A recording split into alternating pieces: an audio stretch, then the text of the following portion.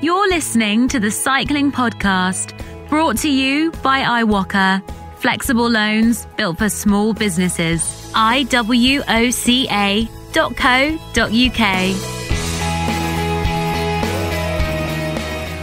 Hello, my name's Richard Moore, back again for another week of the Cycling Podcast with Daniel Friebe in Silhouette. Hello, Daniel. Hello. Silhouette isn't a part of London. It is... all I can see is the dark outline of Daniel's voluminous hair, which I guess nothing's going to change on that front in the near future. And less voluminous Lionel Birnie. Well, less voluminous hair, perhaps. Certainly, that's indisputable. Yeah. The beard, keeping that under control? No, not really. Not really. I've sort of given up, really. I've given up. You still got the bike heading for the dartboard there, on the back of your wall. How are you both, chaps? Not too bad, Buff. How are you? Good. I rode to Formentor yesterday, the lighthouse in Majorca. Nice to get out of London for a bit, in my imagination at least. I was on the RGT platform. You familiar with it? Yes, we are. We're having to become very familiar with all these different platforms, aren't we now? Ruby, Swift. You see, I've been swatting up. We've tended to use Zwift, haven't we, as a sort of verb, as a bit like Hoover. When you should say vacuum, we say Zwift. When we should say other platforms are available. I used to use another one back in the day when I was an adeptee of turbo training. That was just my imagination. I used to just pretend that I was Pavel Tonkov, on the Stelvio or the Gavia or the Mortirolo. That worked quite well, I found. Well, we'll be hearing about that, Daniel, in an imminent Friends special. Meet Daniel Friebe, Daniele Frieberancini. More details on that in the next week or so. But our producer Tom Wally, is this a joke? No, it's not a joke. You remember before lockdown, you and I met in a cafe in London, and we vaguely remember. We had a long chat about you and about your life in cycling and journalism. And Tom Wally, our producer, has been beavering away on that and says he thoroughly enjoyed it. Wow. And he said, "Well done for carving him open."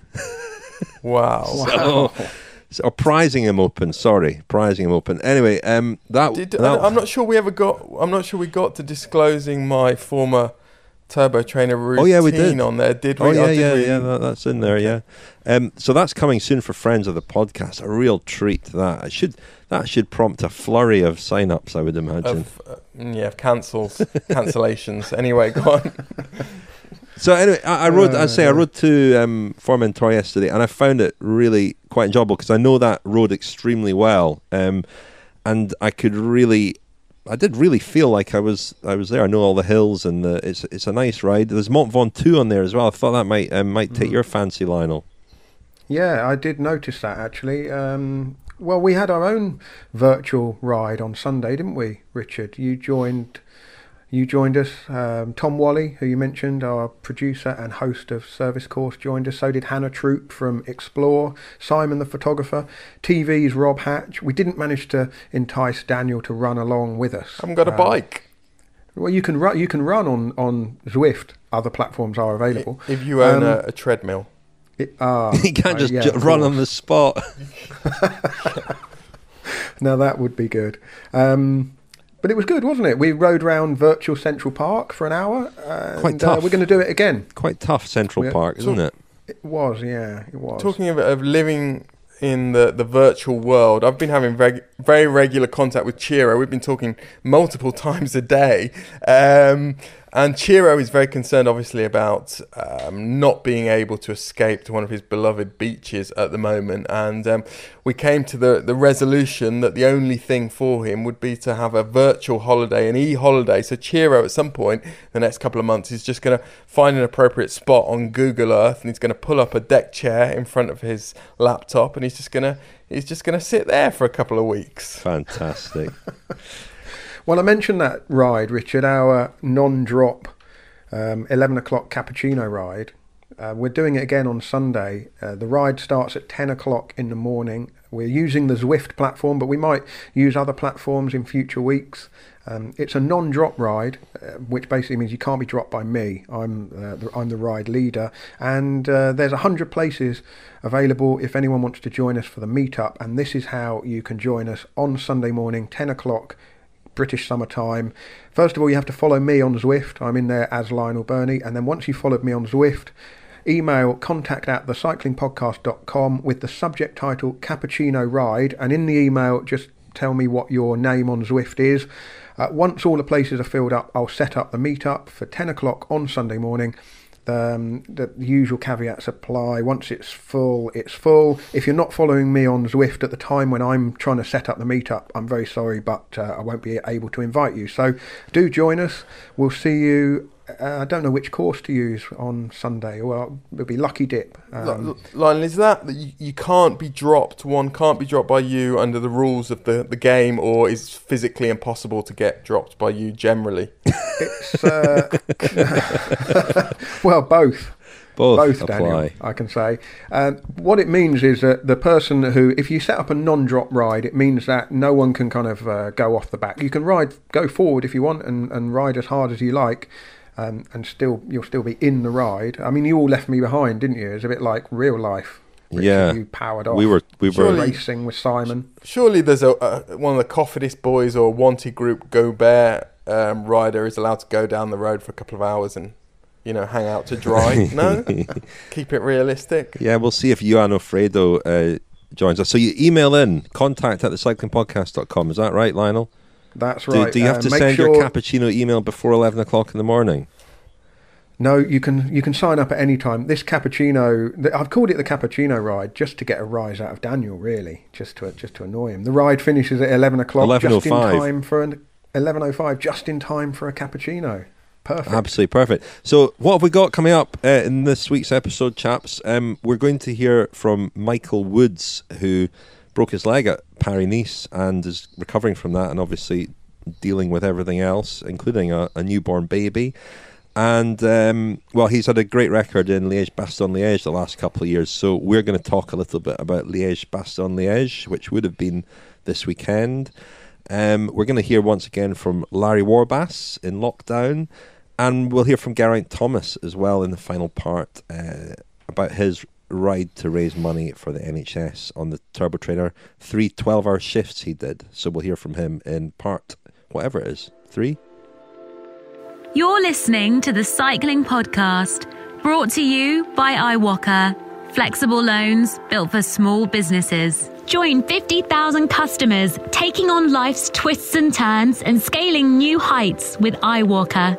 If you run a business, find out more at iwalker.co.uk, iwoca.co.uk.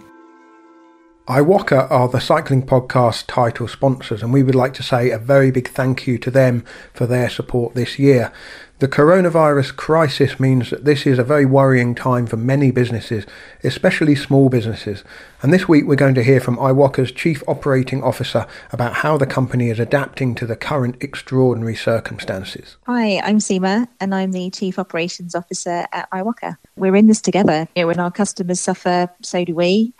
If we suffer, so do our lenders. So we all need to work together to get through this. We had some record-breaking days in terms of call volumes and emails that we were getting from our customers, and we've had to move people around internally to get on the phones to help us speak to our customers. It's so important in these times when things are changing and our customers are concerned about their loans or their access to finance, that they have somebody to talk to. We're all in this together, and we're absolutely trying to do everything that we can to help. It's absolutely critical that we understand the businesses that we serve. Our customers, we need to understand them. They're why we exist, and we need to understand them as well as we possibly can if we're going to serve them really well. When we're talking to our customers who call us, or when we call them, we really try and understand as much as we can about their current circumstances, and also try and advise them too, and make them aware of some of the government support that's already out there, some of the grants, which organisations are able to provide government funding at the moment, talking to them about the furlough scheme, just to make sure that they're aware of what's out there and giving them this information to help them. If you'd like to find out more about iWOCA, go to iwoca.co.uk. That's iwoca.co.uk.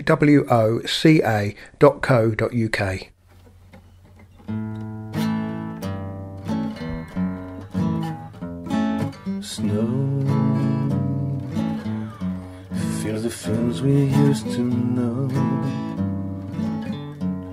and the little park where we would go sleeps far below in the snow. Gone, it's all over when you're gone, but the memory lives on, although our dreams lie buried in the snow. Sometimes the wind blows through the trees, and I think I hear you calling me, but all I see is snow. Everywhere I go, the cold winter sun sinks low.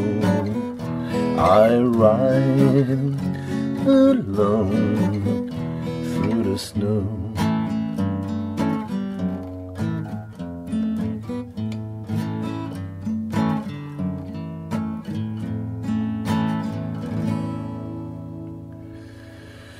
Well, guys, you might remember that probably the greatest Liège-Bastogne-Liège ever, or at least in living memory, was the one won by Bernard Hinault in the snow in the beginning of the 80s. Well, for me, it was probably one of the most fantastic rides ever, one of the most incredible feats, ever achieved by a rider in a one-day race.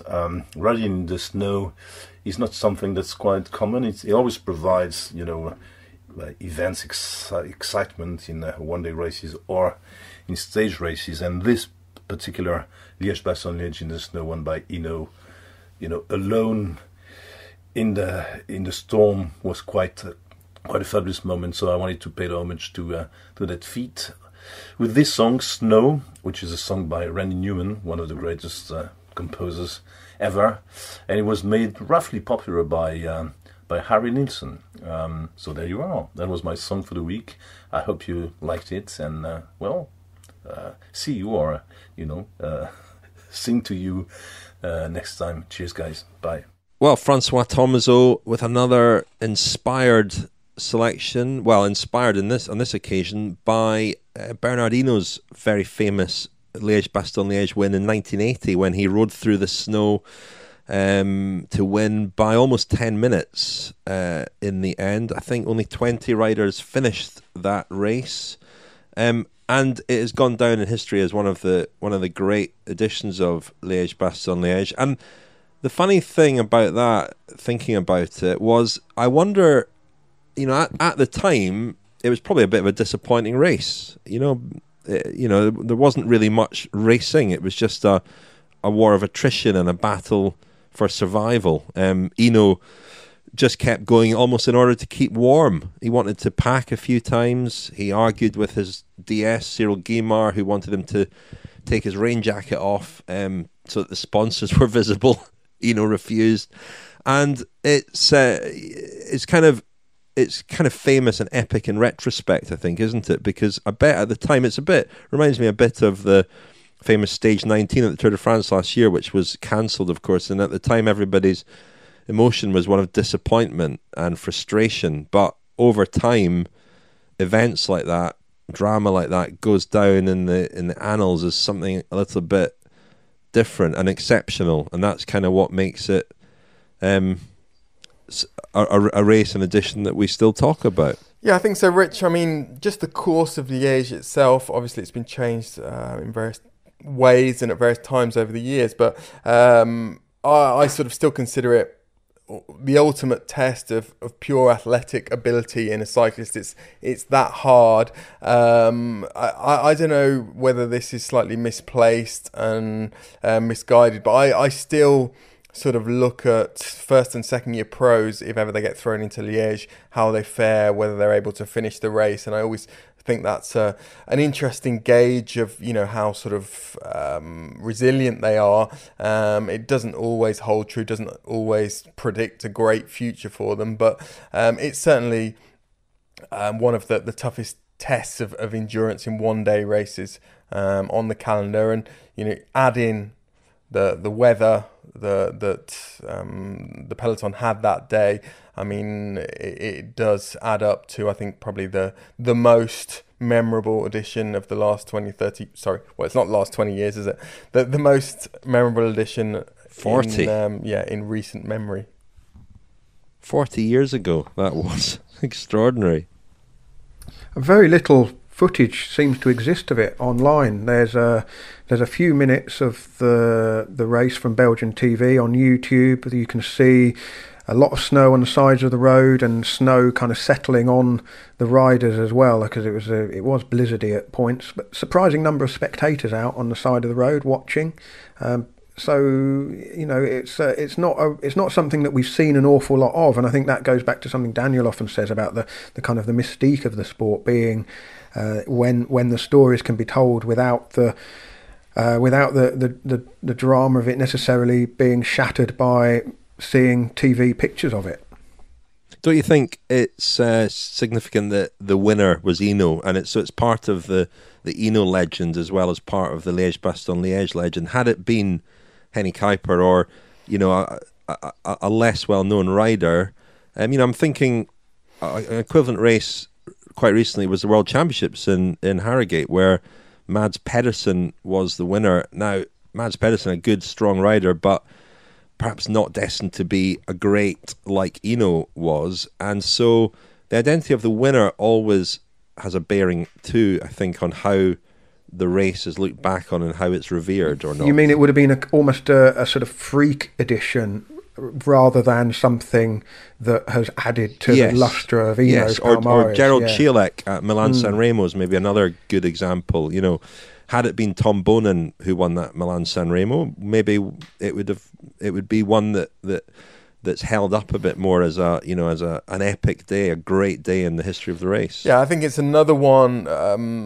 upon which, you know, layer after layer of mythology has been added in subsequent years as well. And at the time, I don't know how much was known about the sort of conversations that had gone on between Hinault and Cyril Guimard, who is also sort of a legendary figure of that era. But you know, those conversations are very much part of the folklore that's grown around that race and that edition. And the other thing about it, I think, is that it was a sort of emblematic performance of Hinault at his absolute best. I mean, Rich, you'd have more of a view on this, more insight into this than us maybe, but was the 1980 version of Hinault the best Hinault? Well, it's a funny one, that, because it was an up and down year.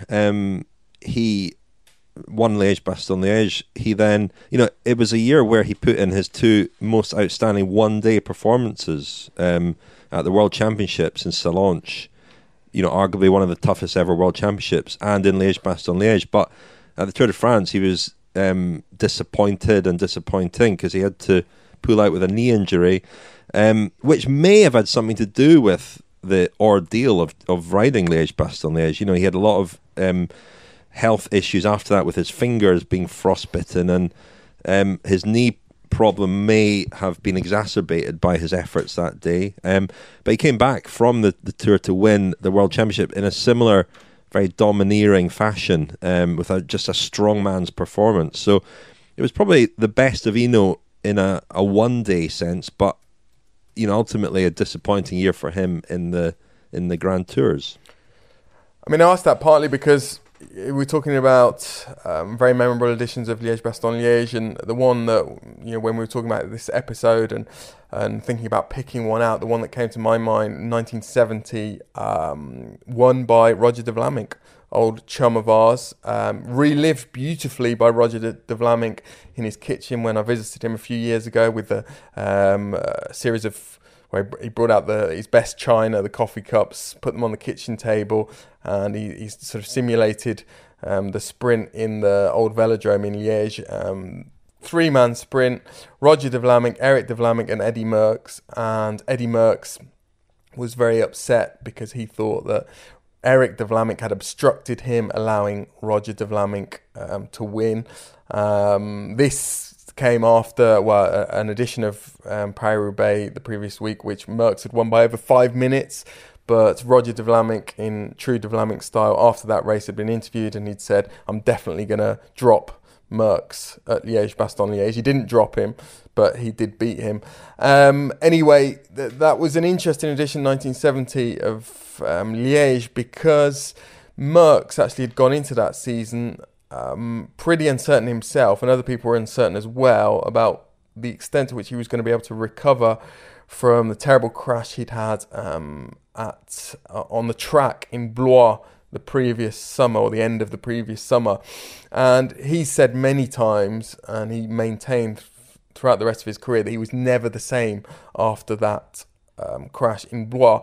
Yet, looking at his palmarès, you wouldn't know that. I mean, he went on to have, his career continued in very much the same vein after that 1969 crash in Blois. But I think he did change slightly after that, and particularly in the Grand Tours. We didn't see quite the sort of audacious exploits, the long distance raids that he had been able to pull off in the Tour, in particular in '69. We didn't really see that again from Merckx. So the crash probably did change him, and maybe that 1970 Liège, when he was beaten by de Vlaminck, was an early sort of sign of that. Just a little corrections corner for me here. Hinault, of course, won his first Giro in 1980. So it was a Tour that was disappointment, but he did win the Giro. So, what about you, Lionel? Do you have a favourite Liège-Bastogne-Liège? Sorry to disappoint, not going to talk about too many of the editions in the last 30 years, but I would say 1987 is my favourite, because firstly, Moreno Argentine's World Championship jersey and shorts combo is, contrary to popular opinion, absolutely fantastic. It's a kind of stone-washed version. The bands themselves kind of fade towards the bottom.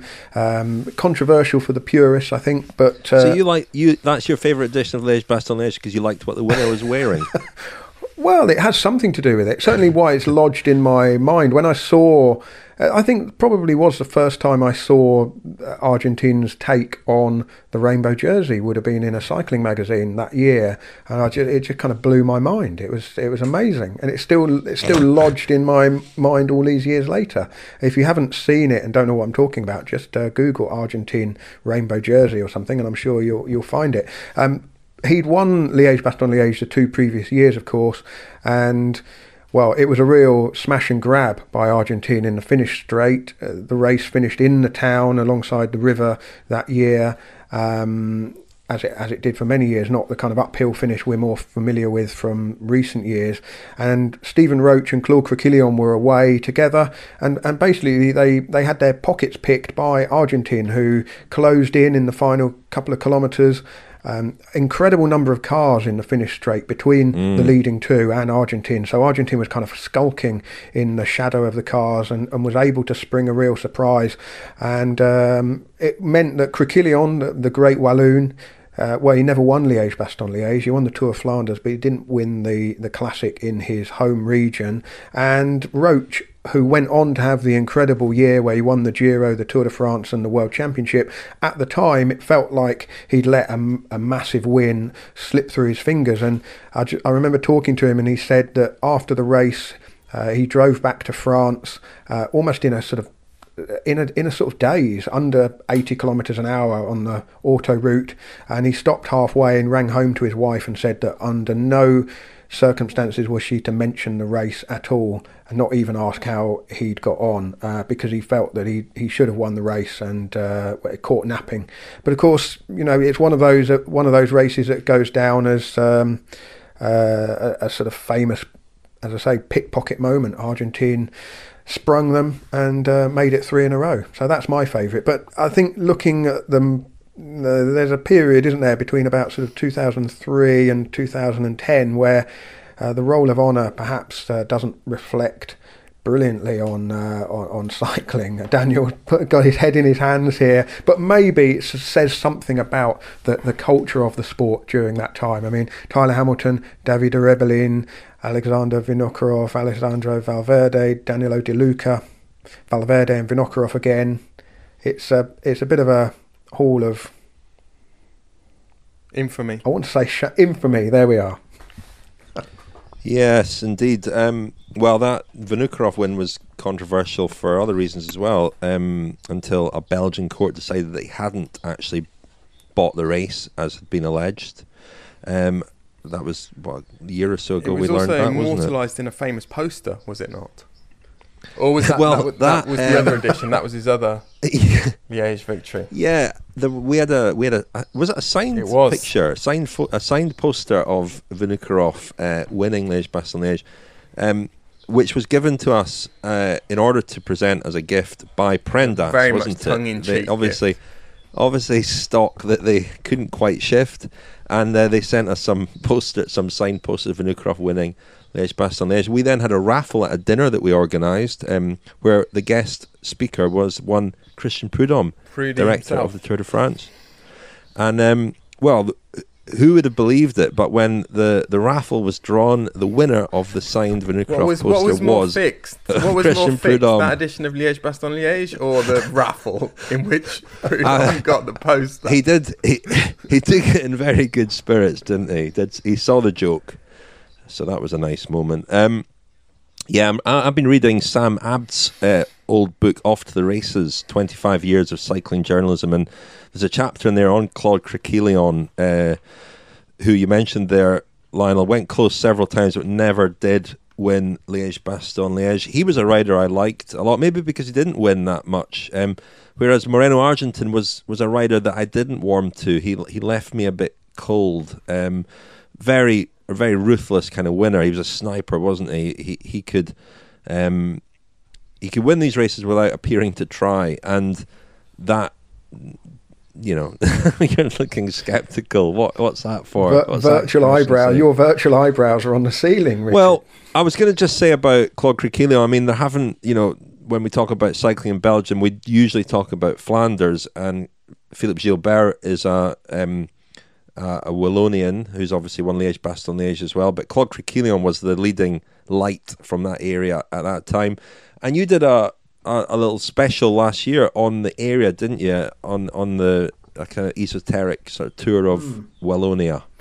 Yeah, I'd always, growing up watching cycling, I'd always thought of Liège-Bastogne-Liège as the best and kind of most prestigious of the classics. But I think in hindsight, that was because it was where the Tour de France riders tended to show themselves. So there was much more of a sort of touchstone with Liège-Bastogne-Liège than there was for me with the Tour of Flanders and Paris-Roubaix, which seemed to be, slightly quirkier events. But as I kind of started covering cycling and going to Flanders to see the Cobble Classics so often, really kind of fell in love with that area and the culture of cycling in Flanders, to the neglect of Wallonia. And I felt that having gone and done the Lionel of Flanders a few years ago, I ought to redress the balance and go and explore the Ardennes a little bit more. And I found it really interesting. And we put the special episode from last year onto the 2020 Friends of the Podcast feed. So if you are a friend of the podcast,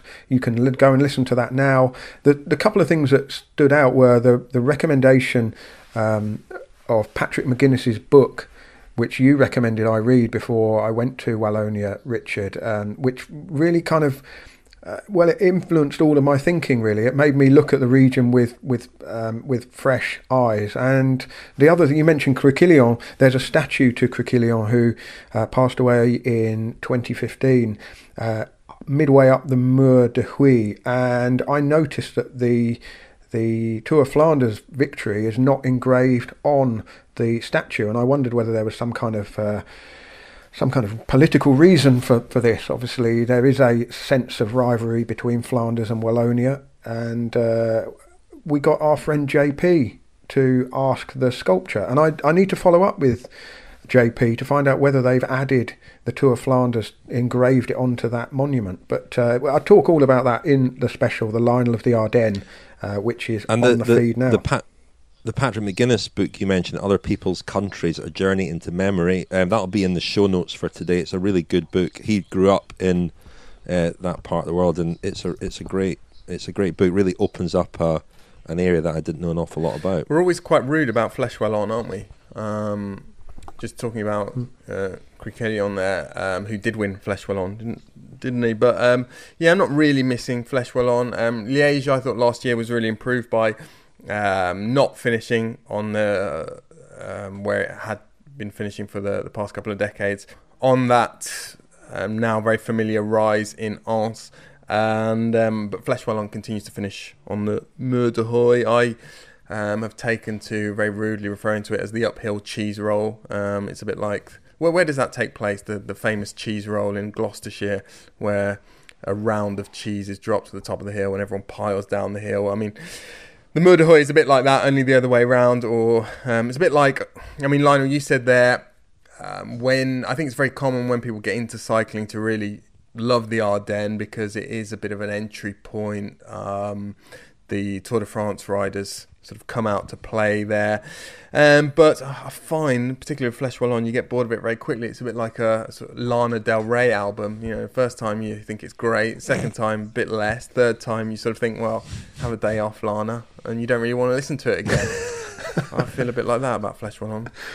And I think, having been there when we went back after Flèche Wallonne, the day after the race, and we rode the Mur, and then we had lunch in the town, and the town itself is lovely, and the climb itself is a really nice challenge. It's really steep.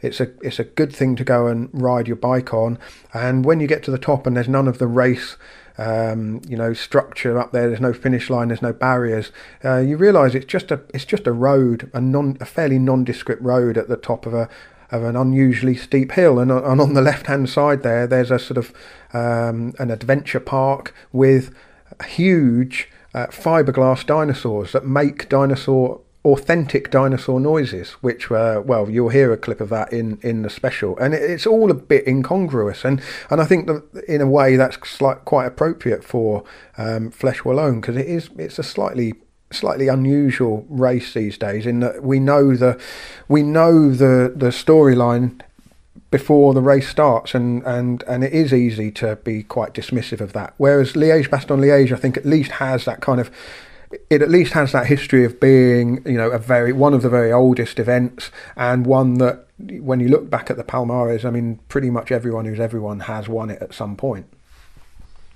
Well, let's hear, shall we, from a rider who has ridden well the last couple of years in Liège-Bastogne-Liège. He was second 2 years ago to Bob Jungels, and he was fifth last year. A lot of people remember his... he trialled a sort of new look with the one leg warmer. In trying to get his leg warmers off, he could only get one off, and that was quite interesting. Michael Woods, the Canadian rider from EF Pro Cycling, he's had an eventful start to the year. He broke his leg in a crash at Paris-Nice. That required an operation in Lyon. He then travelled back to Girona, where he and his wife have a young baby. Now, another context to that is that many people remember a couple of years ago at the Vuelta in 2018, he won a stage on a very steep hill in the Basque Country, and he spoke afterwards about having lost a baby son, Hunter, who was stillborn. A very sad story, and he spoke about it very movingly. He and his wife Ellie have had a baby girl now, so he's in lockdown in Spain, and I suppose enjoying time with his baby while also recovering from his leg break and looking forward to returning to racing. Here is Michael Woods. Well, Mike, I mean, it must be a really strange time for you for all sorts of reasons. Can you take me back to Paris-Nice? I mean, we saw you crash, or we saw the aftermath of the crash. It was pretty obvious it was a serious injury. Did you know immediately that it was a bad one? Yes. Just the pain, or? Yeah, like normally I can tell. Normally, like after you crash, your adrenaline's pumping so high that you can't really feel anything. Like you hit me with a hammer and I'd be fine. At least for that brief period. But I felt pain instantly, and so that's when I like anytime it's bone, like most times it's been bone for me. If I feel pain, I know it's really bad. And like the way I hit this rock. I just felt the crack in my femur when I hit it, and I knew, oh, this is bad. And then I looked at my leg, and I lifted the leg, and like lifted my quad, and the upper portion of the quad came up, but the bottom portion didn't. And when that happened, I freaked out. Normally, I'm pretty calm, but I started yelling. Like I was like, no. Yeah. So because I was like, it was both pain that like caused that, but also just instantly thinking of the Olympics coming up, the World Championships, the Tour, all those things I'd really kind of targeted this season. I realized were probably going to be compromised, and so that moment after was it was painful. So then there was a transfer to hospital nearby. Yeah, got in the ambulance and went to Lyon, and from there, it went from me being worried about the rest of the season to just kind of starting to realize the significance of coronavirus. I was already feeling it prior to the crash, and I think it actually affected. It was probably one of the reasons why I crashed. I just wasn't 100% when I went into the race. I was so focused on to have success in the World Tour, you have to be 100% focused. And I think there were a couple of percentage points lacking in that focus. Because of just everything that was going on in the world. And every day that we raced further into the race, it was harder to ignore. Andreas Clear, my director, had asked everybody at the start of the race to like devote themselves to the race when they were in it. They could think about other things outside of the race, but really devote themselves to the race. And that was really good advice, but I became distracted, and for sure it was the reason why I crashed. And going into that hospital in Lyon, it was so bizarre. Just everyone wearing masks, eerily quiet, and just hoping my parents could get there in time to get me out of France before the border between France and Spain closed. Yeah, because that was a concern. I mean, you've got a small baby as well, and I guess at the back of your mind must have been the fear, even during the race, of maybe being stuck in France, in a hotel in France for 2 weeks. Yeah, at minimum. It was, not just that. It was like, it was a really weird unique and weird situation for me. I'm not a resident of Spain. I'm a resident of Andorra, but we're in Girona we're always in Girona over the winter, as the weather up in Andorra is not great. And at that time, I mean, and like my wife and my baby girl were in Girona, and my parents came to pick me up, but if the border closed, we wouldn't be allowed back into Spain because we were residents there. And then I couldn't go up to Andorra because my parents wouldn't be able to get in. And even if I went up to Andorra, I had the family car, so my wife and my daughter wouldn't be able to join me in Andorra. So we were like really panicked that we wouldn't be able to see each other for a while. And we staged an escape early in the morning against some of the doctor's wishes, just to get back to Spain. How long was that? How long were you in hospital then? I had surgery at I had surgery right away after the crash, and was up at around 9:00 on Thursday night, and was able to get out of the hospital by Saturday morning. Wow. And I mean, a bad enough injury to just to sort of recover from and begin rehabilitation without everything else going on. How has that been? I mean, how has the injury healed? It's actually coming along quite well. It's kind of been one of the bright spots of the injury of the whole lockdown, just having something to focus on, having a recovery to focus on. It's been kind of nice to have that to kind of schedule my days around. I've been really lucky. I've have a great sponsor back in Canada called V210, and they've been helping me out with a soigneur and a physiotherapist coming by almost every day to help out or just get me rehabilitated and help my wife with just getting groceries, and because she's really dealing with two useless people at the moment. And yeah, it's just been it has been good, like having this kind of goal to aim towards. So you've been able to get some hands-on sort of support rather than just remote kind of rehab support. Yeah, exactly. My doctor wrote me a prescription and note for physiotherapy and massage therapy, and so we've been lucky enough to have those practitioners come by, and it really helps break up the day, and yeah, again, helps me with that focus of just kind of not getting too distracted by what's going on in the rest of the world, and kind of plugging away. And the other advantage of it too is it's really forced me to spend time with Max and my daughter and sit around and just enjoy being around her. And in many ways, this is like the injuries have actually been good. Like I've been running it hot for I don't know 2 to 3 years now, just in terms of weight and in terms of fitness. And even in the off season, I'd go back to Canada and just be on all the time doing events and still riding my bike quite a bit. And over these past 6 weeks, I've gone fat. I've cut the testosterone way back up just because I'm sitting around, not chronically fatigued.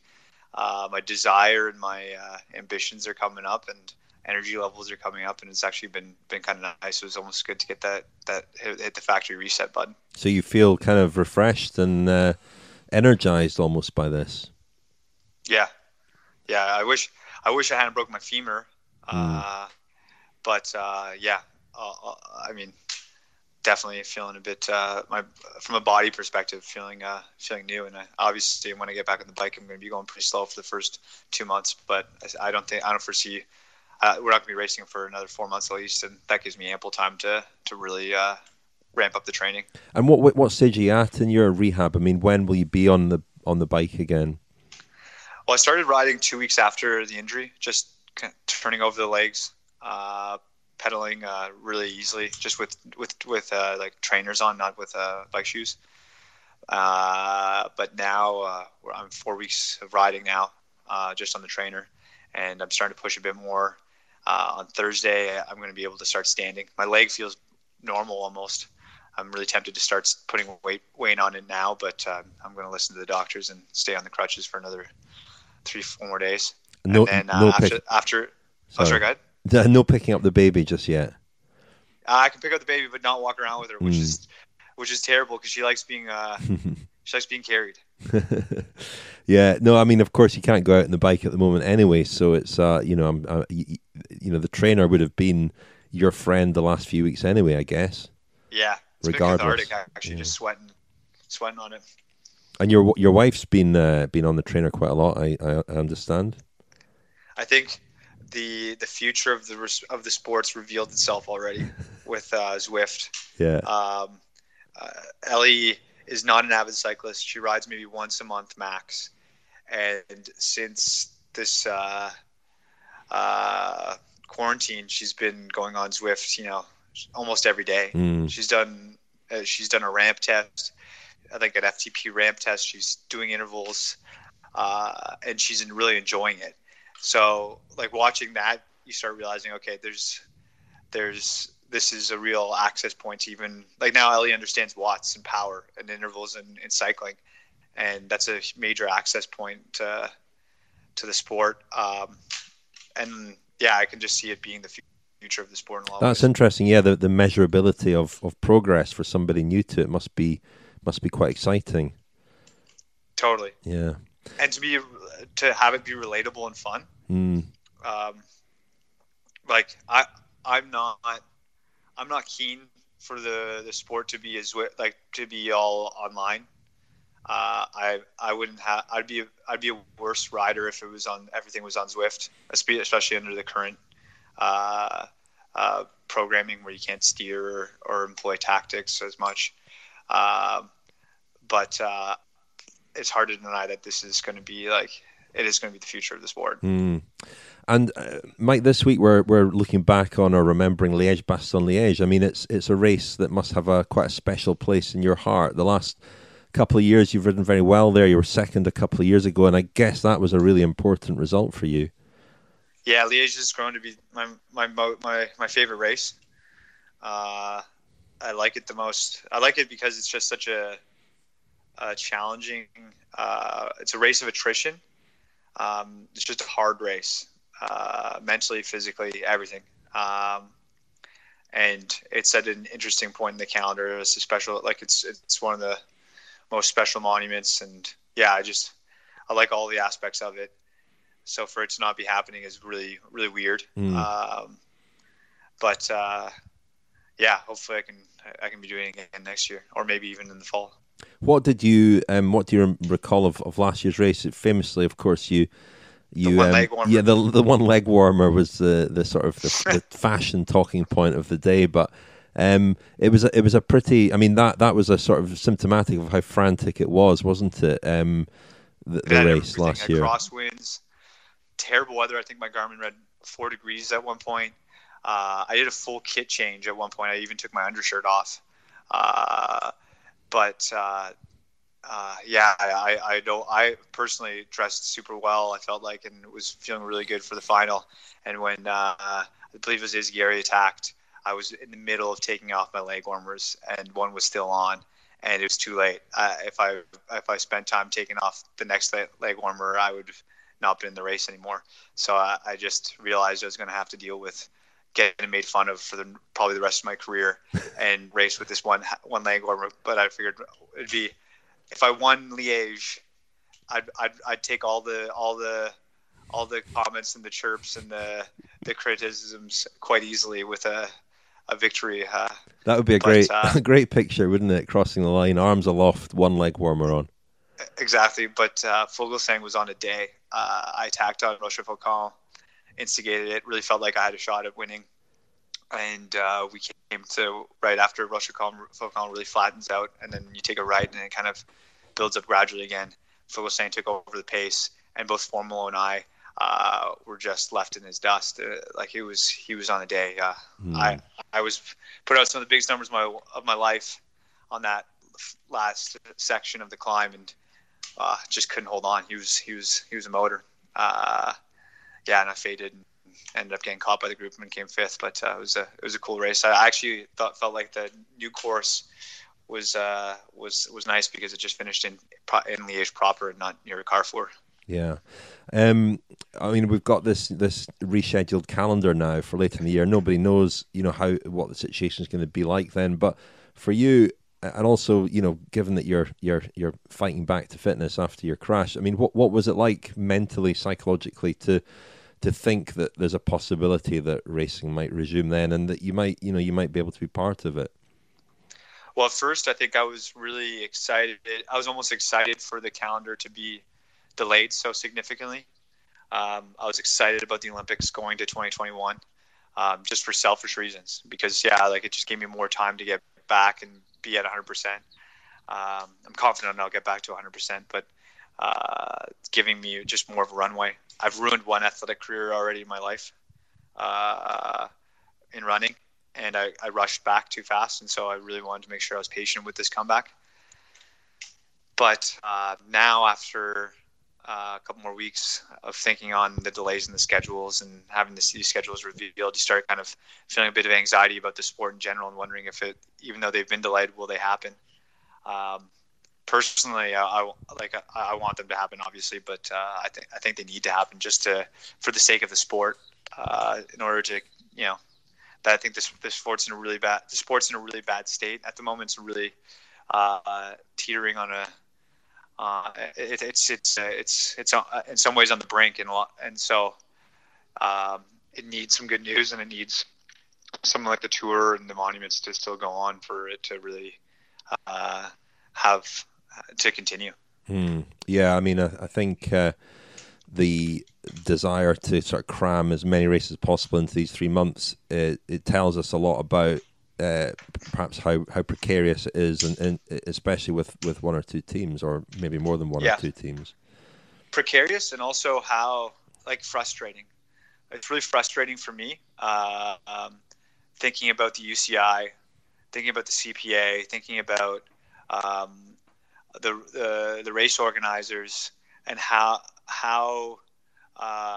fragile they've made this sport, how dependent they've made it on certain sponsors, how cutthroat they've made it,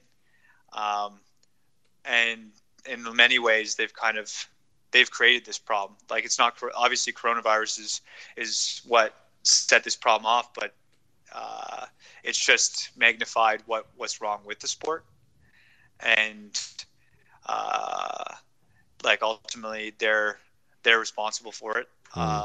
And I think also, I wish we had some people that were competent, truly competent, and not stuck in tradition at the helm of this sport at the moment. And I'm talking from a UCI perspective, ASO perspective, even within the Riders Union, the CPA. I wish we had people that were at the heads of those organizations that were more forward thinking and recognize that this is a real opportunity to make dramatic change to the sport that's necessary. What would they be? What would those changes be at the moment? I think a consolidation of the calendar. I think telling a more compelling narrative, having more story throughout the season. Yeah, it's so weird that we have the Tour as the biggest event, yet the World Championships happens well after that, and then you have the Italian Classics that fall after the World Championships. To a spectator, it's so even to a layman, and I was one. I had no idea about the sport when I first entered it. I had no clue how to understand it. And I had no clue who was the best rider in the world and how to quantify that, or to understand what races are important, what aren't important. This is an opportunity to really do a cleanse of the schedule and reschedule things so that it can tell that compelling narrative and have a proper storyline. Chute à l'arrière du peloton, cycling podcast team car at the back of the pack, please. That's the voice of Seb Piquet interrupting us to remind me to tell you that this week's episode is sponsored by the Friends of the Cycling Podcast. The Cycling Podcast, as many of you will know, is an independent media company. There is no multinational conglomerate lurking in the shadows, no Rupert Murdoch, no Oleg Tinkoff, and so we rely entirely on the support of our sponsors and listeners. We're very lucky. Iwaka and Science and Sport are committed sponsors, and we are extremely grateful to them. If you are a friend of the podcast, you are also a very important sponsor, and we want to say a big thank you. You help us produce this regular weekly show, the upcoming daily coverage of Our Giro, Mitch Docker's fortnightly Life in the Peloton, and also our monthly shows, the Cycling Podcast Femina, Explore, and Service Course. If you're a friend of the podcast, you also get exclusive Friends specials, in-depth episodes including our audio diaries from the Grand Tours, Lionel's meeting with Yanni Brajkovic, and our most recent special on the Dutch phenomenon Mathieu van der Poel. There are also some older shows in the current feed, so if you sign up now, you will get our look back on arguably the best team of this century, HTC High Road, Matt Heyman reliving his 2016 Paris-Roubaix win, meeting Jean Bobby, an interview with the 1950s star, and new for this weekend, the Lionel of the Ardennes, Lionel's excursion last year along Belgian cycling's less well-travelled road. Friends of the podcast can also now access old episodes of Kilometre Zero from the Grand Tours.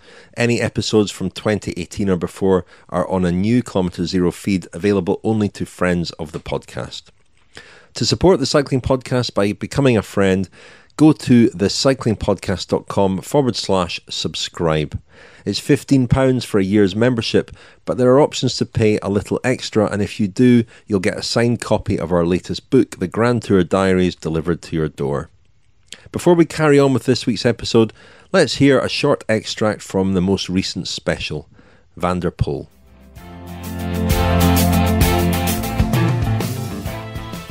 I pressed the buzzer, drove into the driveway, rang the bell and entered the Vanderpoel family home, meeting Adri's other son David, also a professional with Alpecin Phoenix, on my way in. Then I was shown into the large open-plan living area while Adri disappeared to make coffee. Then he and his wife, Corinne, that's Raymond Poulador's daughter, appeared, and there was a brief conversation with them about a book that, for obvious reasons, had caught my eye on their bookshelves. Adri explained that he didn't read any books, so it must be one of his wife's. The book was Retour en Écosse, the French translation of a romantic novel by Rosamund Pilcher. Hello there. Retour en Écosse. I don't know it. Retour en Écosse.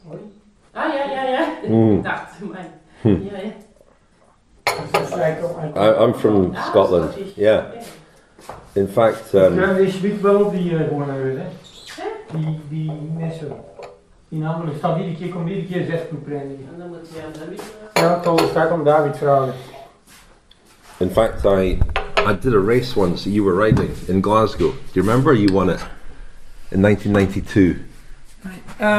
It was, I think, just before the Kellogg's Tour of Britain. So there was a Criterium. Criterium. Yeah. I was riding that. Yeah. I remember you winning it. I think you were riding for Tulip Computers at the time. Yeah, I think I was, when I was remembering well, I was preparing the sprint for another guy in our team. Maybe. So I turned the last corner, I turned first, and the second one, he crashed. Right. So wasn't Alan Piper wasn't riding that year, was he? Yeah, maybe, I don't know. I was way back, so I wouldn't have seen that. Hey guys, this is Larry Warbass. You're listening to Lockdown with Larry. Sitting here mid 6-hour ride. Got a training partner today, Braden Voss, talented junior rider from my area in northern Michigan, not Texas. And yeah, we're out here doing a big one. So trying to do a sort of simulated classic ride today. So I thought try to do the same time and kilojoules, for those who know what those are, as like a big classic, but in a training ride. So good to have some company. Hopefully it's going well. We'll see what Brandon has to say.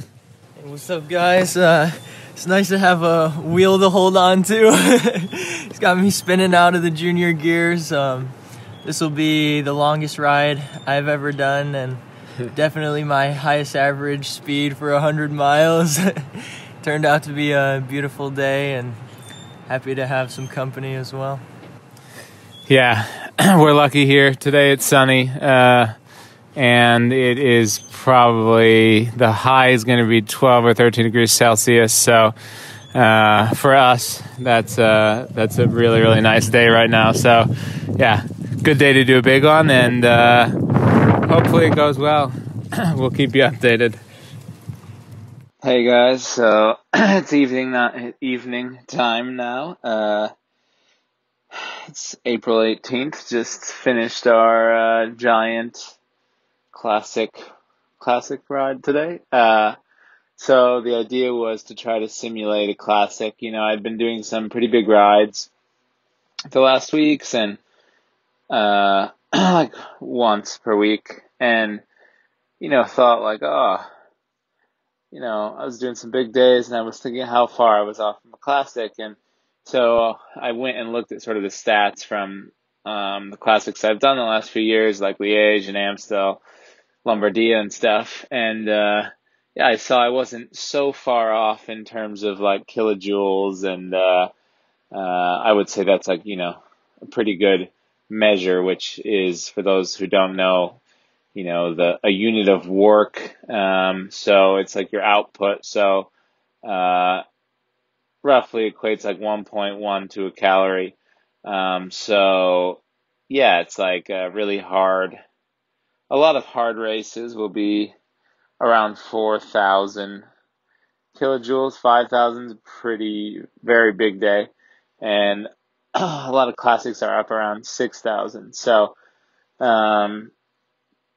So yeah, kind of, I asked my coach, and he put down a ride, and luckily got some company, local junior who is very good. He races for the Hot Tubes junior team. Yeah, lives around here, and he's also back in town at the moment because the whole situation we're in. So we went for a really good, solid ride, and just the two of us, and yeah, it was sweet. He was really strong, really impressive, able to keep up pretty much the whole time, and we did 6,400 kilojoules for the Data Geeks. It was about, which was exactly the same as I did in Liège last year, and more than in some of the years past. And yeah, it's more than Lombardia or more than Amstel. So, and I end up with, I would say all the stats worked out pretty similar to a classic. So it was kind of cool to do that, especially on the day that Amstel's normally held. So nice day out. Glad to get a good solid day. And tomorrow is the last day of training before a little easy week because I've been training pretty hard out here now. So came home and opened up Cycling News to see a funny article about Rowan Dennis, which I'm sure everyone will be talking about because he violated lockdown rules in Spain or something, and then deleted his social media. And I'm sure he's going to get a lot of heat for it and whatever. And I know he's quite a controversial character, but I know like there was a lot of talk about what he did in the Tour last year and stuff like that, but I actually have to say that I have some respect for what he did in the Tour last year because he stood up for himself in a way that a lot of other guys would not or have not or don't really have the ability to. And, since he's quite a big rider, he does have the ability to do that. And, I thought it's kind of cool to see someone actually standing up for themselves in what I think is actually a pretty important issue, even though many people won't agree with that. But that's a totally another story from what today happened. Obviously, it's probably not the brightest thing to post on social media if you're breaking your lockdown rules wherever you are. It's also probably just not a good idea to break the rules in the first place, but definitely wouldn't be publicizing it. But, I know, again, he's going to get a ton of heat for this, which is maybe more deserved than the last one. But I do kind of find it funny that people, go off on him as much as they do when so many of those people are the same ones who criticize other riders for, not being open enough. And so, it's kind of funny because it's like people are, mad if guys aren't open enough, and then they're mad if they are as open as Rowan is. So, I mean, maybe that's a contentious topic, whatever, but, I think that is the problem with social media is it's a very curated view of life, and sometimes it's refreshing to see when people are real and, everyone loses their shit. So I guess, in the end, it looked like he went for a drive by himself. So I don't think he really hurting anyone, but, whatever. So just thought I'd send a quick note on that. But yeah, this week has been a good one. Some other first, I did my first Zwift race this week and ended up fourth, so I was pretty happy with that. It was a criterion.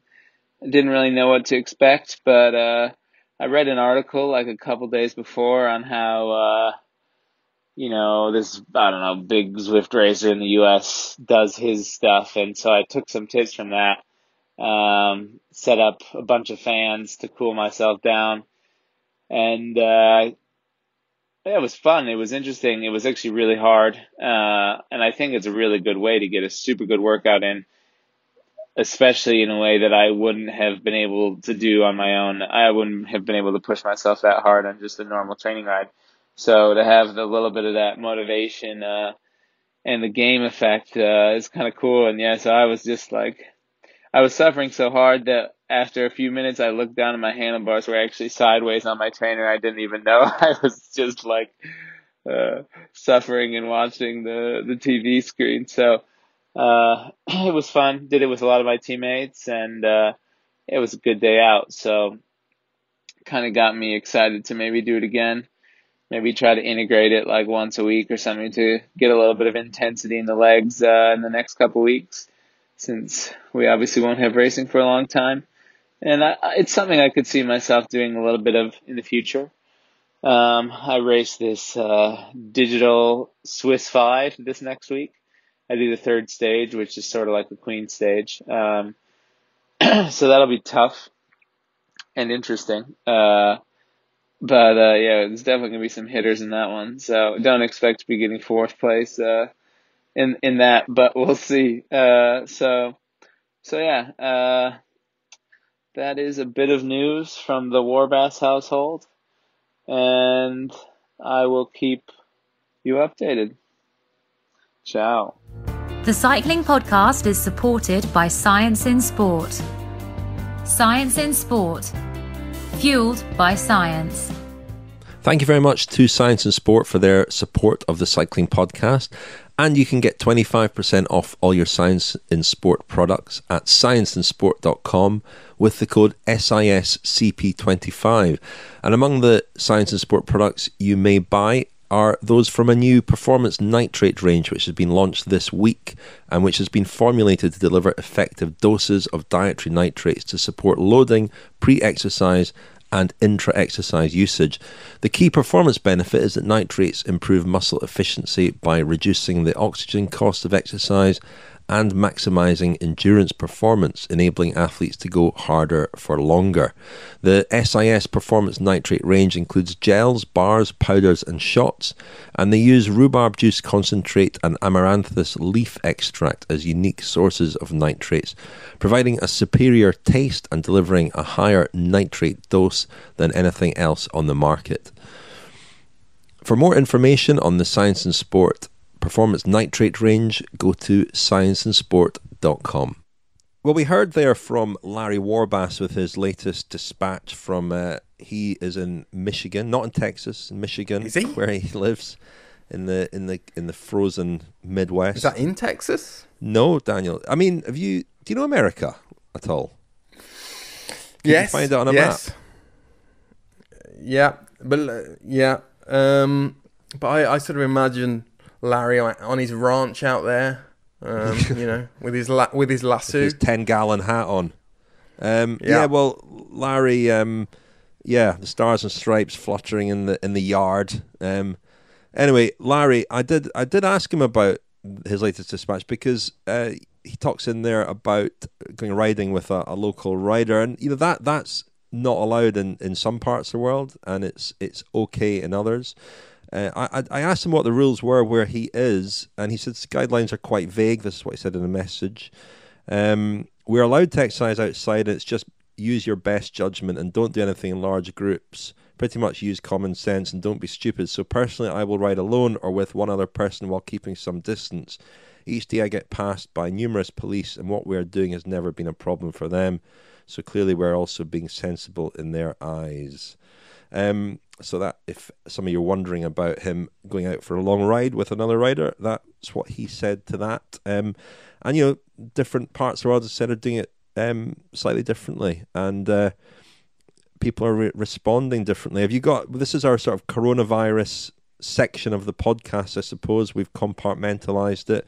Have you got a kind of roundup, Lionel, of the latest? Well, there has been a bit of news over the last week, I suppose. Yeah, there has. I've got a couple of corrections, first of all.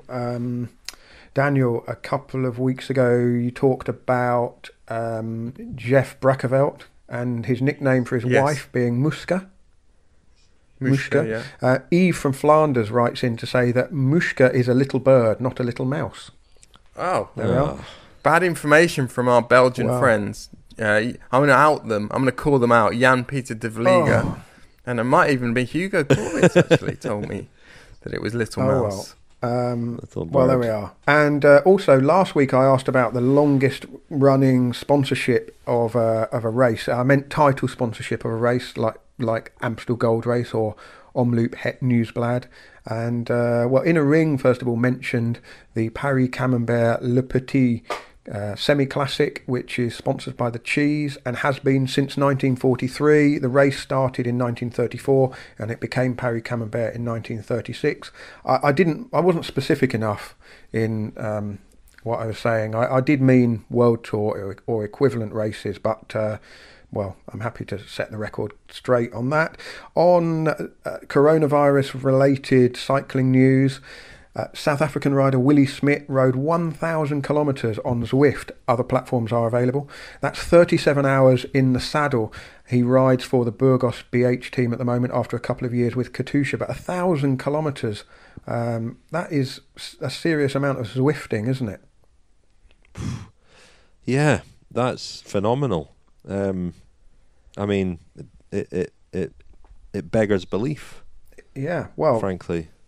Geraint Thomas raised more than £360,000 and counting for the NHS with his back-to-back 12-hour shifts. He did 3 of those rides, didn't he, Richard? And you spoke to him on the phone.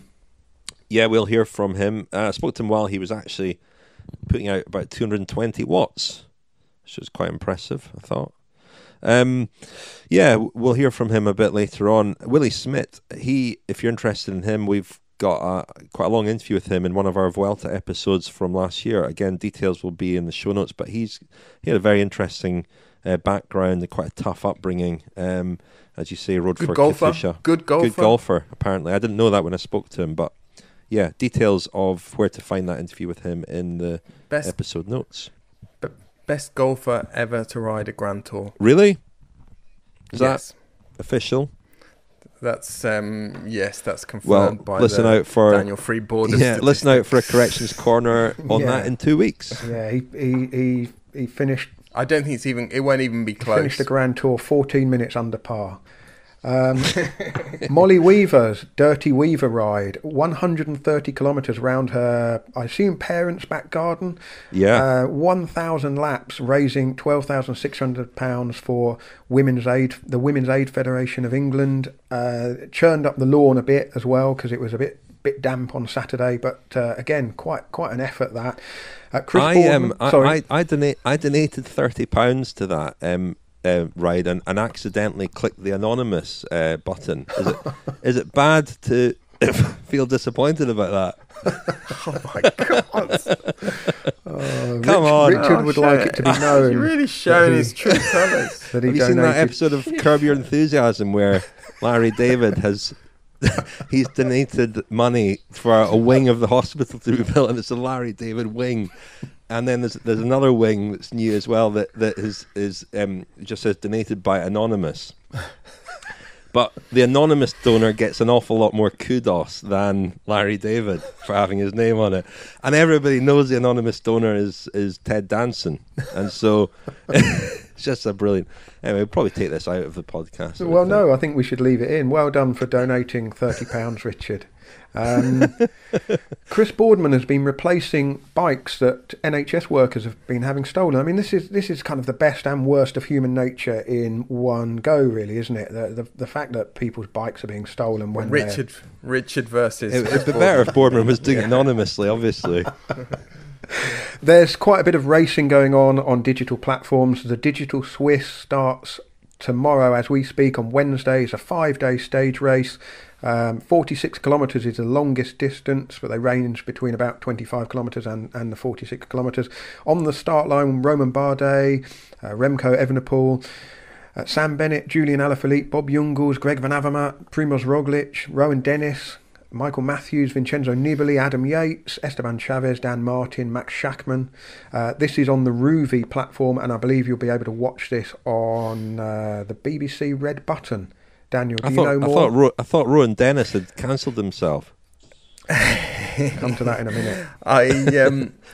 I was speaking to the Velon chief Graham Bartlett just this morning, Lionel, about this. It's not exactly a Tour de Suisse. There might yet be a Tour de Suisse digital version on the dates when the Tour de Suisse was going to take place, but they are using some of the routes or parts of the routes that were going to be in the Tour de Suisse. So, interesting initiative. Again, put together very quickly, and all credit to everyone involved for doing that. And it should be interesting. Good TV coverage. BBC you mentioned, it's on ZDF in Germany. It's on a lot of other major networks. Flow Bikes, think in North America or in Canada. So be following that with interest. Mitch Docker, the host of Life in the Peloton, which is his podcast, which is on our platform, of course. He's taking part as well. And I gather this morning, we're speaking on Tuesday, they were having a kind of a recce of the course, checking that all the computers are plugged in. I'm out of my depth here. I'm shrugging. You can't see me shrugging. But we'll catch up. I'll catch up with Mitch for his episode this week, and we'll find out just what's in store with the Digital Swiss race. Victor Campenerz was going to do some actual real cycling. He was planning to have an assault on the hour record in London last week. This is quite a sort of sit up and take notice type story because, the logistics of that would have been significant. And, the reason they didn't do it was because of the fear of a sort of public backlash against the idea of doing it. I suppose it would have made social distancing difficult in some ways, although, of course, riding an hour record, you're just on your own on the track, but there would have to be other people involved in order for it to be ratified and so on. And I would have thought everyone's got a bit more on their plates at the moment. Don't know whether either of you know any more about that. No, but when I've seen quite a debate raging about this, and I can sort of see both sides of it. And I don't think any sport really wants to break ranks and be the first to resume, I suppose, because they will cop a bit of flack, I imagine. But it did ring a few bells with the Rafael Nadal proposal as well to hold tennis matches at his centre in Mallorca, where you could have quite a controlled environment, I guess. You could get some of the top players together, test them, obviously not have a crowd, but you could get some kind of resumption of top-level sport in those types of places. And it did make me think that, when it is approved, and I'm sure we will see it in the next couple of months, velodromes could be a way back for bike racing. This will not meet with Daniel's approval. Daniel wants to say something, I can tell. Well, no, there was some other hour record news. I don't know if you chaps saw that yesterday, but the retired Dutch rider, 35 years old, Kai Rouse, used to ride for Rabobank among other teams. His career was badly affected by a bad accident in 2007. He was in a coma for 11 days, but he has declared that he would like to go after Victor Campenerz's existing hour record next year, in April next year. You're right, Rich. Velodromes could be the way that cycling returns, not with spectators, of course, but what about an indoor Grand Tour on the track?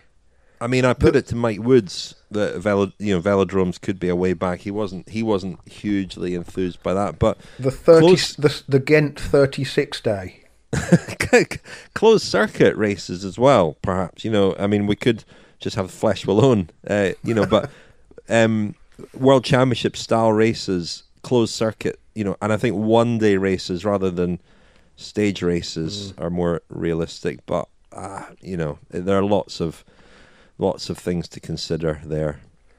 Yeah, you mentioned Rowan Dennis. Well, he's had a difficult few days. He posted on Instagram last week, day 34, cracked and left the house. COVID-19 can suck my ass, and so can quarantine. And then there was a backlash against that, and he's deleted his social media.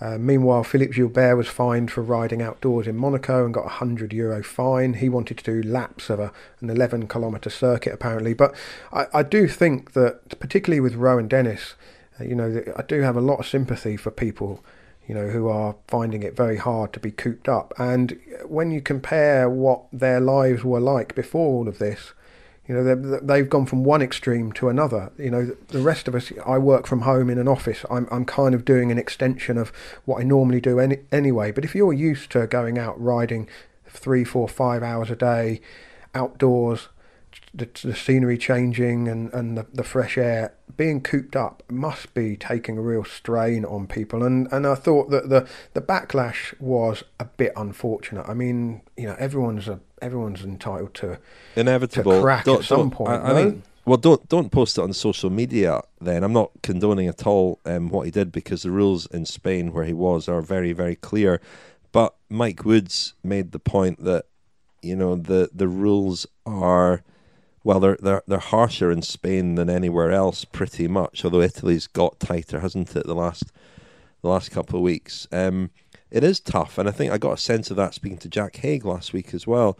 There are some riders who will be coping better, and actually, I thought Rowan Dennis, being a time trialist and probably not minding quite so much the sort of training that they'll be doing now, might fare better. But for a lot of riders, obviously being outdoors and having that freedom that you get from riding a bike will be a big thing that they're missing. And, well, not just bike riders, but everybody, everybody's mental health will be under a lot of strain with these constraints that we're all living under now.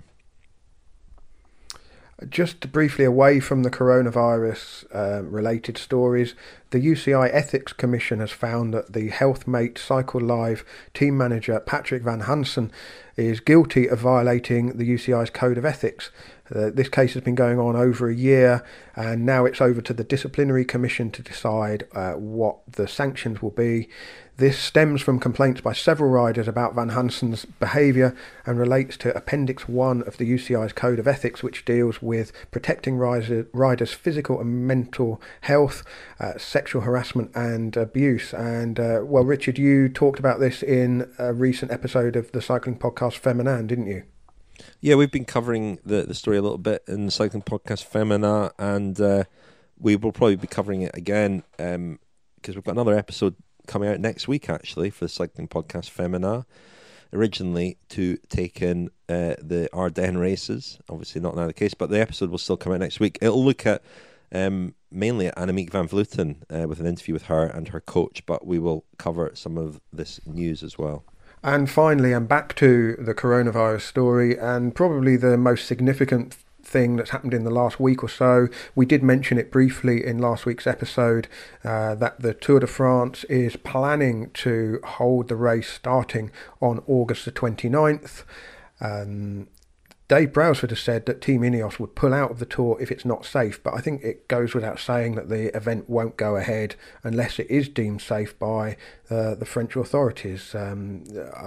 It does kind of set the tone for how the resumption will go. I mean, it seemed to me to be more about establishing a precedent that the Tour de France will take precedence when it comes to resuming whenever that may be, rather than a kind of, this is a set in stone resumption date.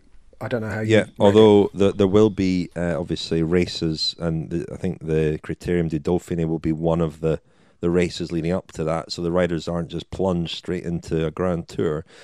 I was taken aback a little bit by some of the reaction to this announcement, and some of the anger directed at ASO for having the audacity almost to come up with a plan, for their race. And it's almost as if people think that this is a decision that's motivated by considerations over money rather than health. And as you say, Lionel, it's very clear, surely, to everybody that this will not happen unless it's approved at the very highest level of French society and government. And it's not going to happen if the authorities in France, who are obviously taking coronavirus extremely seriously, deem it to be unsafe. So those conditions will have to be there for it to happen.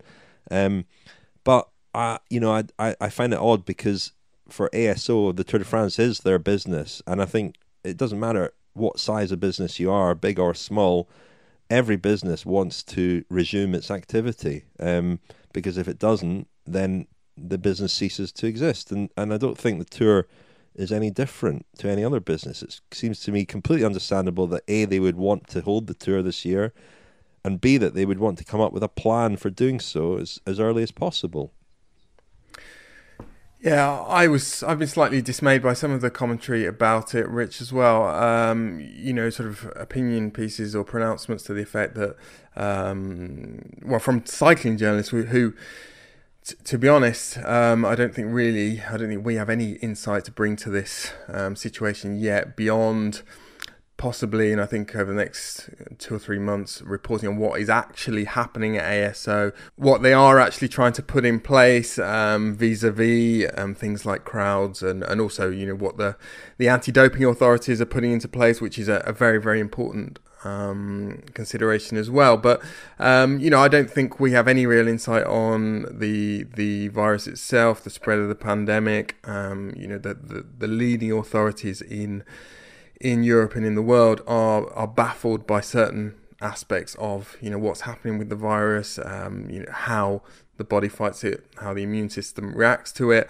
Estimates over the infection rate are varying hugely. One of the main sort of mouthpiece of the effort, the fight against coronavirus in Germany, who has been sort of held up throughout the world as a great authority on it, Christian Drosten, has been on TV in Germany this week, sort of talking about the infection rate, and he even is saying that he doesn't know whether it's sort of 0.2 or 0.7. If you sort of scale that to millions of people, then you're talking about difference of millions of people, worst case versus best case scenario. So we really don't know. So as I said, these kind of opinion pieces, almost accusing, the tone of which is almost to accuse ASO already of a crime that we don't know, and we suspect they're not minded to commit, i.e. endangering, imperiling the health of riders.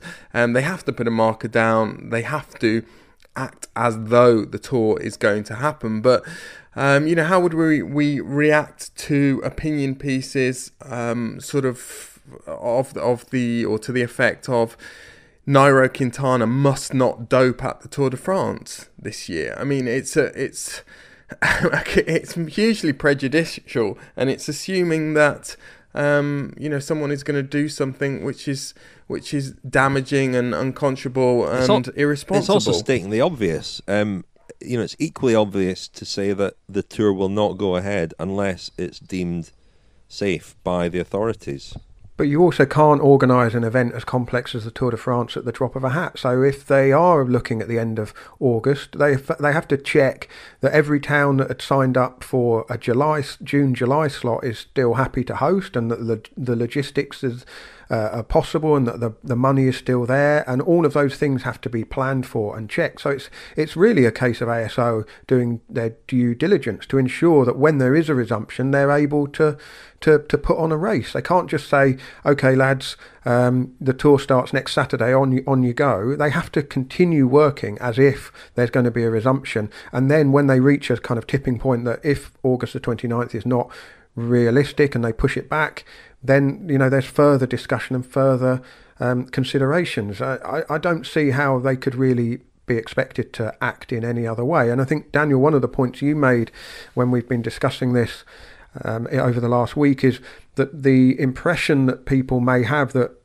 ASO is sort of an Amazon or Google or Facebook sized, giant global business, whereas in fact its turnover is around about 500 million euros a year, which puts it in the same bracket as Manchester United, which is one football club. The tour itself apparently accounts for about 150 million euros in turnover. ASO is, famously quite secretive about these numbers. These are numbers that François Thomazeau has given as a well-educated estimate. But 150 million turnover for the Tour de France puts it in the same sort of bracket as League One football or the Scottish Premier League, Richard. So it's not like it's the NFL, the pinnacle of world sport. In other words, we're not talking about the NFL here or the Olympic Games, are we? We're talking about, in the global sporting landscape, one of the minnows. Yet on the other side, the Tour de France is a hugely prestigious and important fixture in the French sporting and cultural calendar. And, you know, I don't see it's odd to expect them to do anything other than plan for it going ahead at some point. And, well, you know, we will have to wait and see. But they're not going to do it if it compromises the safety of riders. There are two aspects. There's the riders and also the spectators and how they manage the crowds. I think, you know, we don't know, but I think people will still be doing a lot of self-policing at that point and probably avoiding crowds. I don't know, you can't rely on that. But one thing I hadn't really thought about, which Mike Wood said, was about the riders themselves and how vulnerable they might be to this infection. And as you say, Daniel, reactions to it vary enormously, and we don't really understand that yet. But what's clear is that, you know, we've seen it with a lot of health workers. When immune systems are compromised, you can be more vulnerable to it, it would appear. And riders in the third week of a Grand Tour can certainly have compromised immune systems. You know, when we wander around the buses, you can see riders with cold sores, riders who are ill, who are fighting off coughs and colds and so on, all signs of compromised immune systems. So here's what Mike Woods had to say briefly on that. Classic athlete mentality where, like, you don't care really about your personal health. You just care about the pursuit of what you're doing and the glory of winning. And, like, it didn't dawn on me until I was talking to somebody else about it, but they're like, well, aren't you actually worried about your own health? And I thought about it, and, like, every time I do the Giro, for example, I come apart from in the lungs. Like, I get terrible seasonal allergies. Every time I've done it, I've come down with a terrible case of bronchitis, to the extent that, like, I can hardly breathe by the end. If I were to have that and then I would get coronavirus, I could actually be a person that's, you know, extremely, extremely vulnerable. And so, yeah, you got, like, you couple that with, like, Grand Tour riding, and that doesn't necessarily.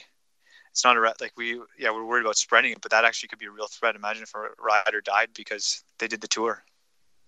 So I thought that was quite interesting, not something I'd thought about. And I think there has been this perception that people have had, including myself, that this coronavirus only really affects people who are either old or with underlying health problems. That's clearly the case in the majority of cases, but not always. And Mike Woods there acknowledging that he hadn't until recently considered himself, you know, potentially vulnerable to it, but who knows?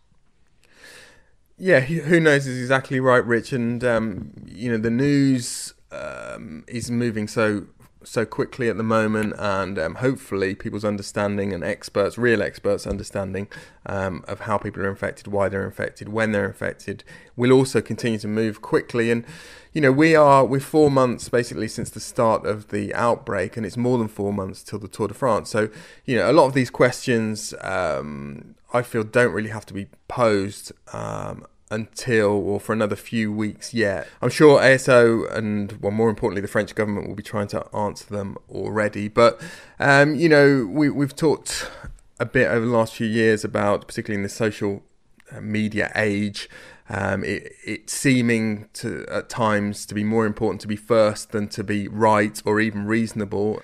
And never more so than now do we need to remember that you know, it is important to be rational and reasonable and take our time. Everyone take their time in making judgments on this situation and taking the right decisions. And it is also worth pointing out or suggesting that as important as the Giro and the Classics and the Vuelta and everything else is, even the World Championships, the Tour de France is the glue that holds the entire sport together. And I'm sure if you did a straw poll of the World Tour teams and said which event is the most important to you commercially and to your sponsors over the course of the season, the standout answer would be the Tour de France. And so even just thinking from our point of view in the media, I mean, from my days when I worked for a newspaper, if you'd said to the sports editor, right, cycling's back, Chris Froome, Egan Bernard, Geraint Thomas, they're all going to be riding the Giro d'Italia, which is starting first,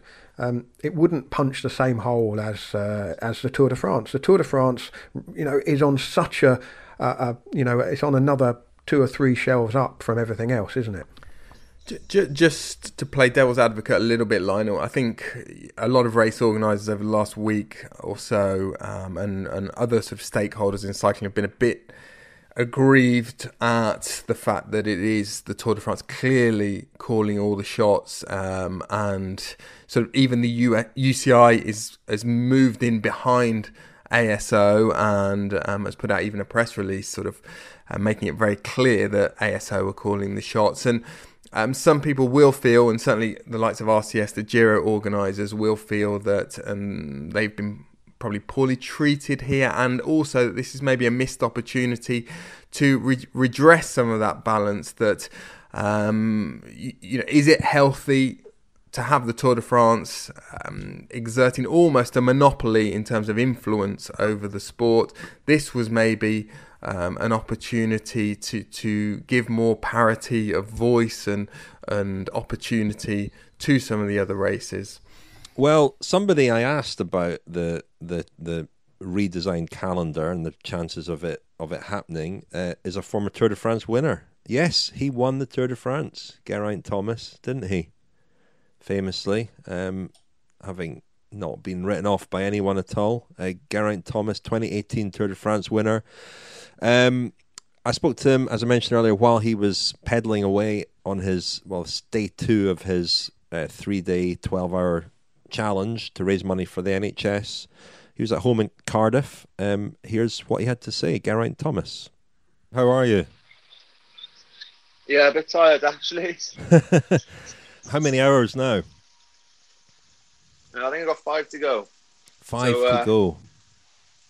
Yeah, I think yesterday I forgot to kind of eat the first half of the ride. So I was so busy doing interviews and stuff and Skype dropping out and all this technical stuff. So kind of paying a bit of a price for that. But, a bit sore as well. As you can imagine, the old undercarriage. Well, with your experience of yesterday, I mean, is this about the toughest part? You're just over halfway through. Have you sort of figured out, is it like a long haul flight when sort of the 3rd to 4th hour are the worst? Yeah, I've just been chatting to my wife, actually, and just saying this is kind of the middle of the day, obviously, is the hardest, I think, because at least tomorrow's the last day and you're just counting down to the actual finish, whereas, you had the whole... obviously it started yesterday, so you're doing all the interviews about it and, a bit of a buzz around it. And today's a bit of a lull, really. So even though saying that, the donations are still coming in. So that's really good to see. That does give you a boost. I think I just need to start smashing that coffee machine now. Well, I mean, that's obviously why they scheduled my call for this time, just to maybe lift you up a bit.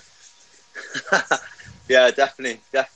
To tell you that you can definitely do it. It's not fanciful at all to imagine that you're gonna complete this challenge. What was the inspiration for it? Well, I wanted to do something because obviously Ineos and the team are doing their hands-on project with the hand sanitizers and that, supplying it to hospitals all over the UK. But obviously, I'm part of the team, but I wasn't directly involved. I didn't actually do anything. So I wanted to do something. My mum went back to work in cancer hospital here in Cardiff. My mother-in-law used to be a midwife. My best man is a GP up in St Helens, and then just hearing all the stories about NHS workers, what they're doing. I just thought the best way I could sort of help out, contribute in any small way was trying to raise a bit of money. And I thought, if I've got to, do a charity ride, people aren't going to sponsor me to ride 100 miles, are they really? So I thought I'd try and mirror an NHS workers' shifts. And that's when we come up with the idea of doing 3 back-to-back 12-hour rides. And I'm kind of thinking, could I not have just done one? But then we wouldn't have raised so much. So it's... Yeah, good on you. I mean, you obviously have direct sort of experience or people that you know well who are very much on the front line. And have you had a sense from them of just how tough things are? Yeah, I think, lucky. My mum, lucky might be the wrong word, but my mum, obviously it's a cancer hospital, so they're really sort of vulnerable. So they've all got the PPE, all the protective stuff, and so they're well looked after in that regard. My mate up north is not too bad up there at the moment, so they're kind of doing okay. But just the situation in the country, you know, Principality Stadium in Cardiff, being converted into a temporary hospital, it's just bonkers, really. So, and just seeing what everyone's doing, it was just rough thought. I'm not doing anything. It's not like I'm at a race or at a training camp, or we're locked in. So saying that, I've got a 6-month-old, so dealing with him is it's full on. I could do with a race, to be honest. Yeah, a bit of a rest. Yeah, 12 hours. 12 hours away from the 6-month-old. That's something, at least. Yeah, it's a bit extreme, isn't it? 3 12-hour rides just to get away from a 6-month-old for a bit, to have a night's sleep. How are you finding it generally? I mean, you're 3-4 weeks into training, more or less exclusively indoors now. I mean, how do you find that generally? I've kind of been okay, because I had a bit of a break towards the start of the whole lockdown, because I'd done a big block of training since Algarve. I started more or less straight after the race, and I got a good block in, and obviously Tirreno was off, so kept training. And then, so the first week or so, I was just chilling and recovering, really. So the main thing at the moment has just been trying to maintain a bit of fitness and not put too much weight on. It's which is quite hard when you're locked in your house, really, and the kitchen is just there. There's a full fridge. It's quite easy to be tempted to just go in and start picking stuff out. But it hasn't been as bad as what, if you told me start of the year this was going to happen. But I think the main thing is mentally trying to stay fresh and on it. And now, obviously, with the news, was it today or yesterday? Yesterday, yeah. Yeah, but the tour actually has a date. It gives us something to work towards. Whether it happens or not is another question, but at least we have a date now to sort of work towards. Yeah, I mean, psychologically, is that important to just look at a time where there are at least races kind of in the calendar now? Yeah, it helps for sure. Like before, when we were kind of like just keep training. Like, when are we going to race? We don't know, but just keep training. At least there is a date now, and hopefully the tour can go ahead, because it's the pinnacle, and it's what, especially in the UK, that's what cycling is. If you ask anyone, say 3 words about cycling, the tour or yellow jersey or something like that will be in there. So hopefully it happens. How difficult? I mean, presumably we're still allowed outside in the UK, and presumably lockdown restrictions will be eased a bit. So riders will be able to train on the roads, but they'll have spent a lot of time not training on the roads and not racing. How strange would that be, doing the tour after, say, 2 or 3 weeks of racing? And do you think we'd see some unusual results? Yeah, I think it could be a very different tour. Especially different countries. Like, people in France have been fully locked down for a while now. Like you say, at least in the UK, we'd still go out on the road for a bit. I think, to be honest, I'll just be grateful that we're through it, because obviously if the tour happens, that means it's safe to do so and we're out of the worst of it. So, and I'll just be happy to be racing my bike again. But in the same breath, you want to win, or you want to be performing at the top. So yeah, it'll be interesting. I think it will be a big variety.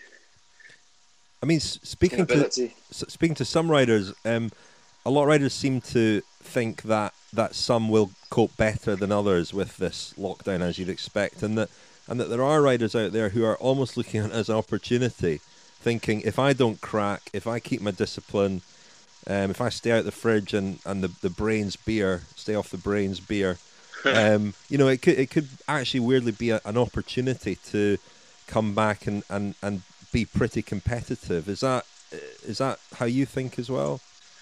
Yeah, definitely. I think there's a lot of guys that will, I think the top guys, especially GC guys and that, I think they'll all be, they're kind of used to bit of a strange lifestyle anyway, you know. They're all a bit weird, aren't they? So it just, I think they'll be able to train well. They don't put too much weight on anyway. Like, the problem for me is, obviously in the winter, I do let my hair down and the weight comes on then. But I do put weight on quite easily anyway, so that's the biggest challenge for me at the minute. But yeah, I think people will be, once they're allowed back on the roads and racing, I think there'll be a big variety between people's level. Like, I think there'll be some guys around 60%. There'll be other guys that are still, 90 odd. And yeah, like you say, if there's only a month, 6 weeks of racing before the Tour, then it'll be really interesting. Like, I think that last week will just be bodies everywhere, and we could definitely have a surprise, like maybe not a surprise winner, but a surprise podium, or some guys in the top 10. You'd be like, oh, I didn't really ever expect that, but it'll be interesting for the fans anyway. How much do you? I mean, your team as a big sponsor, but obviously some teams are quite vulnerable to there not being racing. How much do you worry about the wider sport and the implications of this on the sport professional cycling? Yeah, that is a worry. I think that's the good thing, that if the Tour is on, that'll help those teams massively, because for them, the whole reason, probably 90-80%, whatever it is, of the sponsors in the sport come into it because of the Tour. They come into it because they want to be in the Tour, they want to win the Tour.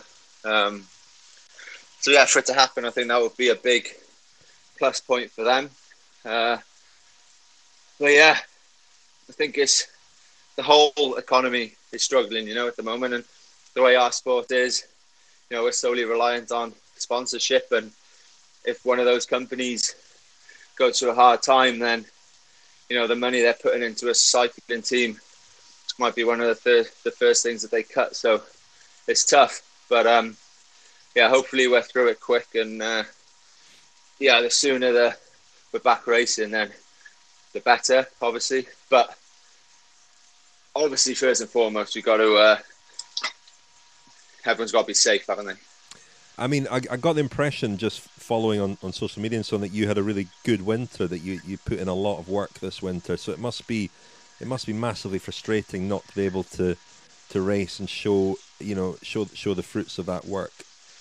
Yeah, it is. Yeah, like, I did have a good winter, and Algarve was decent, and then after Algarve, I felt like I really made a good step forward. Like I said before, I had a good block of training, like really good training. The weight was decent, and I was ready for, a good Tirreno. That was obviously canned, but then put my focus onto Catalonia, even though deep down I kind of knew it'd probably be cancelled as well, or postponed.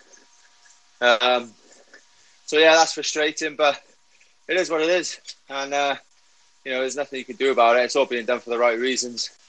You just have to stay positive and keep looking forward, and it's the same for everyone, really. But yeah, definitely, like we said before as well, other guys, well, a lot of guys will come out of it really good.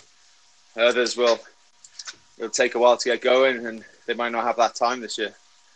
And I'll let you get on, Geraint, because I'm sure it's not easy to ride and talk. What sort of wattage are you putting out at the moment? The moment, 200, 220. My average is 195, actually, so that's quite high. Yeah, I mean, 220 is not far off an effort for me, so that's impressive. I mean, with the redrawn calendar, if it happens, and if the Tour is quite early in that, you might have a chance to go for a classic after the Tour. Yeah, I think it depends on how it'll be a completely different year to what we're used to, and if the Tour does happen and finishes 20th of September, you got the Worlds a week later. Like, I haven't never had a good Worlds, but this might be my chance to have a decent Worlds. And then, yeah, like you say, if the classics are in October, and I'm still feeling fresh, motivated, and good, obviously that's the main thing, then you never know. But we're still speculating and hoping, really, at the moment. But as soon as hopefully we're through this, and UCI with, you know, race organisers and the teams can come up with a good like backup calendar, I guess, the better. Great. Well, listen, good luck and well done on your fundraising efforts, and I hope the next 5 hours fly by. Well, that was Geraint Thomas, and well done to him for his efforts in raising money. Lots of riders have been doing pretty positive things to help out, and well done to him. He obviously had some thoughts on the calendar as well, and whether the races will happen. We'll just keep an eye on that and talk about it over the next few weeks. One thing I forgot to mention in the coronavirus news was Peter Sagan's quote, saying he's a real cyclist, not a virtual one, which goes without Alejandro saying. Valverde and Thibaut Pinot have expressed similar sentiments, haven't they? Yeah, I would have expected such a thing from Sagan. I must admit, he's a very sort of almost primal, animalistic sort of athlete, isn't he? I can't really imagine him as a... I can imagine him as a sort of character, as a superhero sort of character in a computer game, but not so much playing a computer game. But Pinot strikes me as somebody who would be drawn more to the outdoors and the exploration of riding your bike in the fresh air. And Valverde's a racer, isn't he? I mean, he's just a pure racer. And I imagine, you imagine, and I think it even more having watched the Movistar Netflix series, that what he needs is, you know, people to line up alongside and to take on. And so I imagine that's what gets Alejandro Valverde up in the morning, beating people. Yeah, I think. Well, yeah, I think it's well known that Valverde has a big group in Murcia that he rides with almost every day, and yeah, it's sort of bringing out and accentuating the things in each individual rider, and this applies, I guess, to amateurs as well, people at home. What draws them to cycling? You know, for some it's the exploration and adventure and the outdoors. For others who maybe are more drawn to e-racing, it's the watts and the being able to sort of get biofeedback on exactly what they're doing on a bike, and for others it's a social thing. Now there is a major event coming up, of course. The calendar is not empty. We've got our Giro. How are preparations coming along for that, Daniel? Very well. I think you've seen some of the stage profiles that you may well be sort of testing your credentials, or we might be testing your credentials on.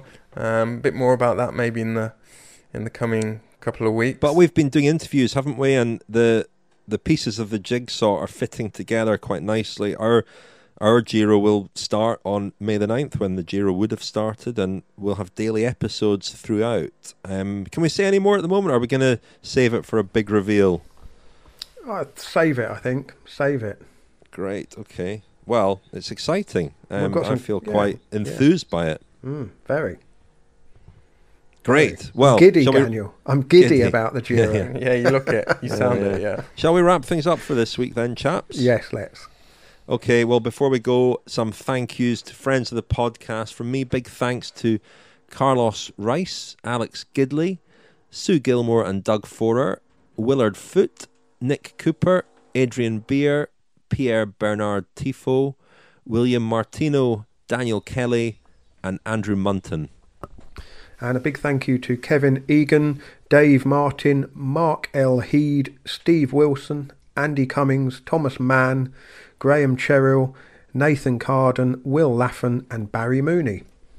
From me to Alistair Lovett, Keith Prothero, Matt Line, Lars Stein Tyholt, Colin Tierney, Roddy Cunningham, Sam Radakovich, Anthony Massey, Ron Carraway and Ian Nelson. Thank you, chaps.